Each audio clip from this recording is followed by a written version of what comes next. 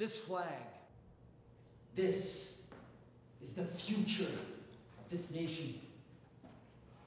It's our responsibility to pave the path for our youth and annihilate those that stand in our way. This warehouse, I remember when it was filled with Arabs, Mexicans, Polacks, and all sorts of other deadbeat wogs. But it's empty now.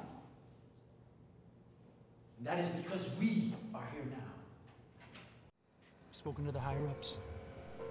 Tomorrow morning you wake up a leader. Our father would be so proud of us.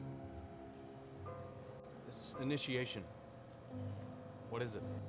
Don't worry about that, Eric. It'll all go smoothly as long as you play along. I promise. See you later tonight.